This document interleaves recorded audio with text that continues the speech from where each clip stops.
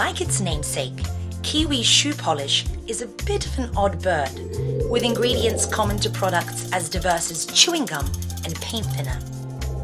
First up is nigrosin, a solvent that dyes animal skin cells of the sort found in, say, fine Italian leather, thereby making them stand out more distinctly.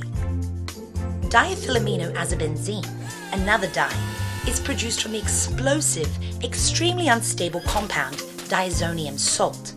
But don't worry, it won't blow up your wingtips.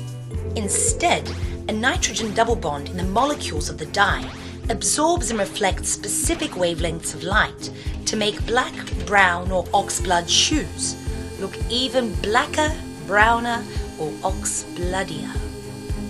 Though what makes them really shine is a slick coating of carnauba wax, oozed from the leaves of the Brazilian tree Copanicia prunifera. That same wax is also used to provide the slick coating on floss and the chewy texture of gum. Finally, there's heavy naphtha and Stoddard solvent, two petroleum distillates which dissolve and spread wax into a thin layer, then evaporate, meaning you no longer have to set fire to your shoe polish to use it, like they do in old movies. So don't say we didn't warn you, and remember, no kiwis were harmed in the making of this video. Feeling wired yet? Subscribe.